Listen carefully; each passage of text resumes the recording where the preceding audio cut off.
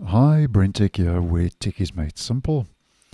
So, a couple of days ago, I let you know that Firefox is going to be getting more AR because there was a new proofreading feature for chatbots, which is a new grammar check and writing feature that is currently being tested in the nightly version of Firefox. Now, that video will be linked down below and in the end screen, and my reason for mentioning that is because it seems that Mozilla is so-called dipping their toe a little bit further into the AR game, because Mozilla now has released an AR-powered assistant extension for Firefox, which is called Orbit, which can summarize long emails, documents, web articles, and videos, according to Mozilla. Now, this is not a feature that's built into Firefox, but it is an extension from the Firefox add-ons website that you can download for free.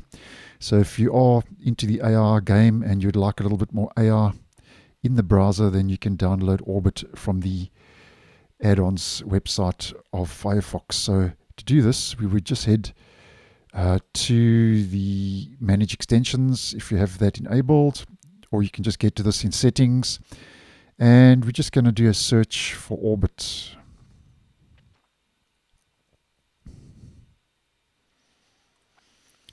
And that'll take us over to the website, and here we can see Orbit. It's still in beta, AR Assistant and Content Summarizer, and it's maintained and developed by Mozilla Firefox. So what I'm going to do is I'm just going to click on that, and then I'm going to add to Firefox. And just take note, it says access your data for all websites, hide and show browser tabs, access browser tabs. We're going to add that, and there we go. Now, something to take note of is that it needs at least you to agree to essential data collection only. You've got to agree to essential and optional, and you've got to agree to essential. So if you don't agree to essential at least, then you have to decline and uninstall. Obviously, that's what it needs to work. And agree to essential data collection, and there we go.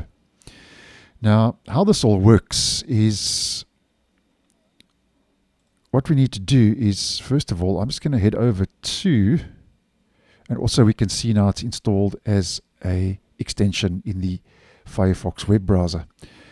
Now, what I'm going to do is I'm just going to head over to my YouTube channel, and just to show you how this all works, just to give you a general idea. Obviously, you can fiddle around with this, but it's actually quite simple. Let's head to our extensions, click on Orbit, and just make sure it's enabled if it hasn't done so already, and you can summarize this page.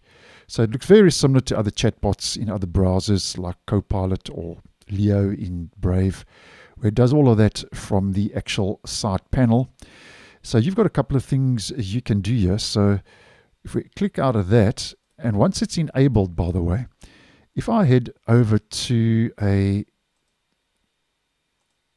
another website, Wikipedia as an example, you can see that I've got this little orb, for want of a better word, which we can drag around, little widget, and we've got a couple of options. So I can summarize, ask Orbit. We can head to settings, and here we've got a couple of settings: orb format, dynamic default, you've got minimal, response format, summary. You've got a couple of options here, what it can do if for different summary options and so on. So you can auto summarize email, YouTube, auto summarize email and YouTube. So it can to some extent or the other summarize a video. So with this little orb enabled, I can, as an example, ask Orbit directly from that little orb, and I'm just going to go hi, and there we go. So just like any other AI chatbot, it works more or less the same. So as mentioned, this isn't bundled by default in the actual browser. It's something that's available as an extension if you are into AI. So I think that's good news, where although Mozilla Firefox, if we head to the home page, as I've mentioned previously, and we head to our settings, Firefox Labs, they have got AI chatbot, adds chatbot of your choice to the sidebar.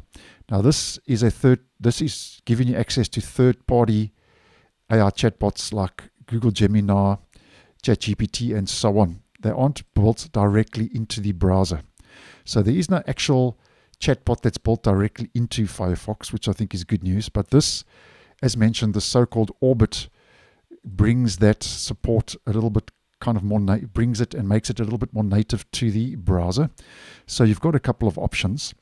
And the good news with this is if you don't want this enabled, this little orb, you can just snooze Orbit and there we go, it's gone and it's disappeared. And obviously you can always just you can remove the extension, you can pin that to your toolbar, you can move it up and down in your extensions, flyout and dialog. So just bringing that to your attention if AI is your thing and you are using the Firefox web browser. Now in regards to Orbit, there are a couple of things you just need to take note of, is that Orbit doesn't require an account to use, okay? So, and the feature does not save summaries in the cloud, according to Mozilla. So if you are concerned about privacy, Mozilla says Orbit summaries are only available on the page that you are actually on. And they also say that as soon as you navigate away from that page, Orbit erases that actual session.